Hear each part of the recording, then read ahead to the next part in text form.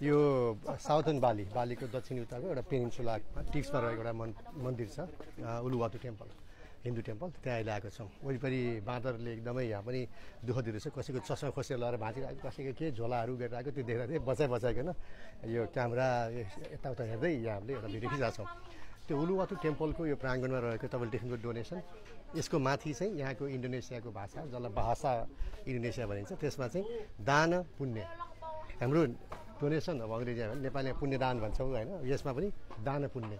अनि म यहाँ झन् 8 दिन जति बस्यो होला म यो इन्डोनेसिया, विभिन्न ठाउँमा यहाँको जुन भाषा इन्डोनेसिया भन्ने भाषा बोल्छन् त्यसमा चाहिँ धेरै जस्ता शब्दहरू संस्कृतबाट आएका, धेरै जस्तो नभनौँ मैले थुप्रै शब्दहरू भेटाएँ जुन चाहिँ संस्कृतिले संस्कारता के भन्छन् यहाँका मान्छेहरूले चाहिँ।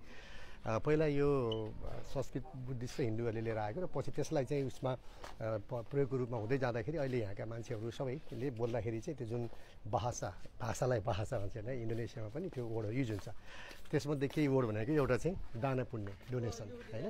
टोइलेट जाँदाखेरि हामीले ओनिता भन्छ होइन महिलालाई, त्यो संस्कृतमा मैले सर्च गरेको थिएँ पछि महिलालाई ओनिता भन्दो रहेछ। अनि मेल टोइलेटमा प्रिय लेखेको हुन्छ, त्यो भनेको त्यो पनि संस्कृत वर्ड रे। हिरो अलिक बलियोलाई चाहिँ पहलवान भनेर भन्छ, त्यो पनि संस्कृत वर्ड भइहाल्यो।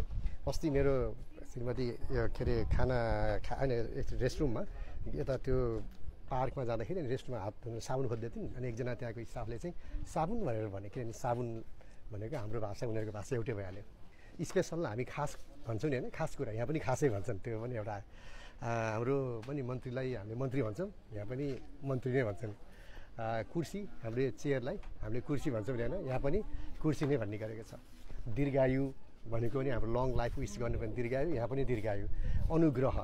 अनुग्रह भनेको सर्भिस लगायत यहाँ थुप्रै मैले संस्कृतका शब्दहरू भेटेँ। अब यहाँ फेरि अरू कति संस्कृतका नाम छ, इन्द्र विजय अब यस्ता नामहरू थुप्रै हुनुहुन्छ, तर यो चाहिँ हिन्दू नन हिन्दू सबैले पनि त्यो भाषामै त्यो आइसक्यो हुनाले चाहिँ उनीहरूको ल्याङ्ग्वेजमा जुन पहिला धेरै जस्तो संस्कृतका शब्दहरू अझै पनि त्यहाँ टिकिराखेको हुनाले थुप्रै शब्दहरू चाहिँ संस्कृतको रहेछ। अनि जसले गर्दा हामी नेपालीलाई पनि कहिलेकाहीँ चाहिँ बोल्न सजिलो हुन्छ। जस्तो मैले अझ बिर्सेँ, नम्बर काउन्ट गर्दा पनि साटो भनेको 1 भयो, दुवा तास खेल्दा दुवालाई 2, तिर्की भन्छौँ हामी यहाँ तिकी भन्दा रहेछ तिकी होइन, त्यसरी जाँदो रहेछ। अनि सङ्ख्याहरू काउन्ट गर्दाखेरि भयो केही शब्दहरू पनि संस्कृत र अथवा हाम्रो नेपालीमा पनि मिल्दोजुल्दो पाराले कहिलेकाहीँ चाहिँ मैले जोकमा भन्छु, यदि बोल्न गाह्रो भयो भाषागत रूपमा समस्या भयो भने फर्र नेपालीमा बोल्दै एउटा दुईवटा शब्द त मिल्छ भने जस्तै भयो। एनिवे आज अन्तिम दिन अब हामी सिडनी फर्किँदैछौँ। उलुवाटु टेम्पल एकदमै यो रमाइलो लाग्यो मलाई। पेनिन्सुलाको टिप्समा लास्ट गर्मी छ, पैसा देखिहाल्नुभयो। त्यो माथि बाँदरको उसबाट बस्न पनि चस्मा लाउनु नपर्ने, टोपी सोपी केही लाउनु नपर्ने, उडाइदिने, मोबाइल लुगाइकन एउटा लास्ट भिडियो बनाएँ। अब भने सिडनीको चिसो खाडी, अब सिडनीको राम्रो weather. Thank you very much from बाली।